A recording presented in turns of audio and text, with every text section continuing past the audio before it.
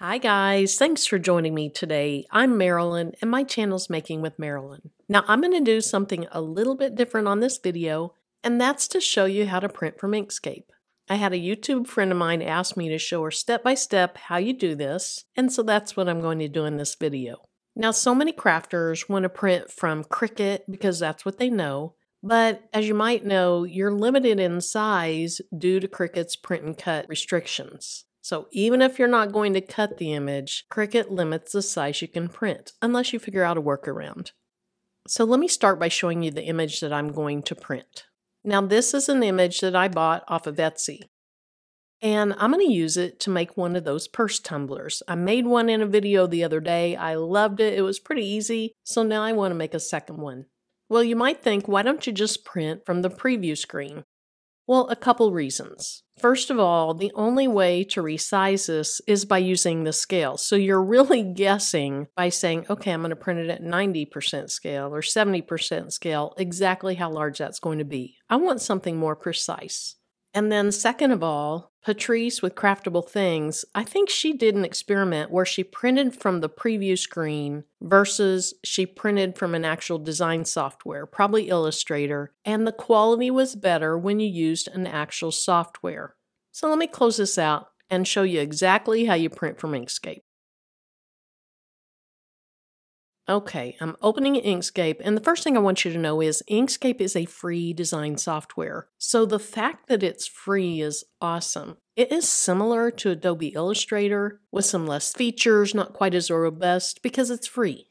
But I absolutely love it. I actually have Adobe Illustrator, and because I learned on Inkscape, that's what I prefer. Okay, so there's a couple ways you can get your images into Inkscape. You can go to File, and then you can say Open. Or I see what I want to bring into Inkscape. It's on my desktop. So I'm just going to drag it over. And it's that file I showed you just a minute ago. All right, from this screen, I just say OK. And there it is. Now there's a couple things I need to do to be able to print this. First of all, right now, my template is 12 by 12. What I need to do is go up to File, Document Properties, and I need to find the size of paper that I'm actually going to print on. Today I'm going to print on 8.5 by 11. So I'll click on that and then I hit the red X. Alright, so if I drag my purse out of the way, you can see my template changed. Now it's 8.5 by 11. Now I want to resize my file so that it prints the right size. What I have found from my tumblers, and it is Tumbler brand specific, is that I want my width to be 8.1 inches. And then since this is unlocked, I can just hit the tab button. It'll go over to height, and I want my height to be 9.2 inches. Again, this is very specific to your Tumbler brand.